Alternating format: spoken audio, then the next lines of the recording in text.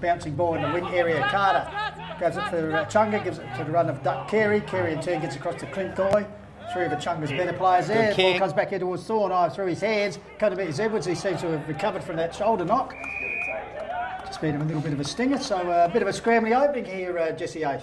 Yeah, pretty scrambly early. Just some pretty easy skill errors. And you were down in the rooms. Any words of wisdom from Coach Duncan? Yeah, he wasn't very happy, and neither he should have been. He's just telling the guys we just need to man up on Lukey Ivans across half back, and we just need to hit those short skills which we're talking about up here. And let's see how it all unfolds in this quarter. Thorne's done his wrist. Thorne, well, that's a bit of a blow. As he comes off, the big fella. Bit injury prone there, Thorny. So as he comes off, he'll be replaced there as a boundary throw in. Ball comes down into Edwards. That's got that stinger, got it out to Joel Ace high towards half forward. Good mark taken by Gurkey, I think it is. Yeah.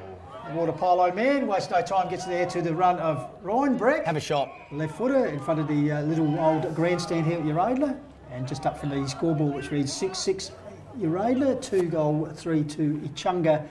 2 and a bit minutes gone in the second half.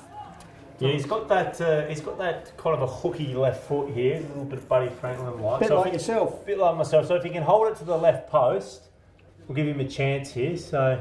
All right, we heard from the master of kicking goals there in Jesse Ace. See how good he is Ryan Breck towards the bowling club. And I tell you what, that's why we got him on board here this afternoon. Jesse Ace, take a bow. He doesn't even know side field. He also knows goal kicking.